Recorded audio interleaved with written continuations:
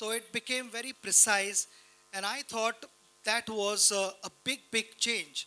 Also, with the help of technology, something which I found really exciting was the hotspot, sneakometers, all the line decisions, which has made even a viewer's life exciting. I think viewers look forward to those things, line decisions where whether the third umpire is going to give that run out or not. And literally by millimeters, the decisions are made. It's out or not out. And I've experienced that also in Wimbledon. And when it comes to line decisions, you know, yours truly was the first victim way back in 1992.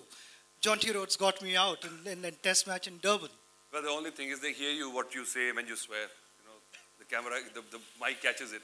But anyway, I mean, you mentioned because you are from the old world, and you know, we are the ones who transitioned from those days and now to this high-tech days. So sometimes you feel left behind. You know, there's a phobia that, oh, I'm going to be left behind. I know less than my kids.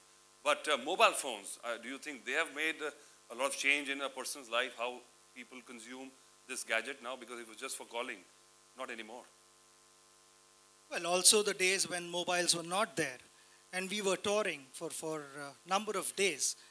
And then to be in touch with our family was a tough task because, you know, they were also busy with their own things. And then to coordinate, you know, the previous phone call we had to actually decide that let's speak tomorrow at 9:30 p.m.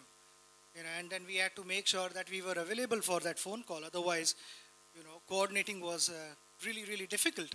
But the mobiles were introduced and we thought, wow, this is brilliant. And suddenly the connectivity improved, the correspondence got better.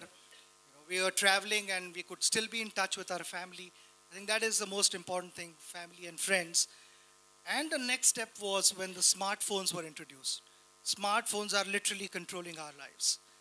You know, your meetings, you know, right from your alarms and reminders and all sorts of things. And then as the time goes by, things are getting more and more, it's convenient for all of us. And with all these advanced technologies, God knows what's in store for us. And this has only made us get closer to our friends and to family members, which means a lot to me. And I've thoroughly enjoyed this. And it's all about convenience. Well, accessible to the wife all the time. That's a flip side of it. I think accessible to everyone because in today's world, I think we rely heavily on these gadgets and they literally determine the outcome, you know, which way, you know, the result is going to go. Whether you are having important meetings, and it just doesn't apply to cricketers. I think it applies to everyone sitting in this room. And that has changed our perception. Yeah, knowing you, I know you just don't say yes to anything that comes across. Oxygen, the services, what are your thoughts on them and what is your connect?